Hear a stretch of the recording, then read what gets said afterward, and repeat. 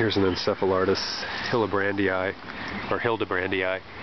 and I'm not seeing any cones in there, but I basically wanted to show this off for its size. It's quite old. It's been growing here for a long time. The homeowners have had the house for 28 years, so this could be somewhere between 20 and 28 years old.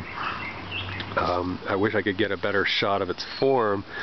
There's an Orenga angularii sitting right on top of it here and sort of dominating it, but the Orenga is sort of getting sparse. It's quite old too, so there'll be a time, I'm sure, when this thing can flourish and do its thing.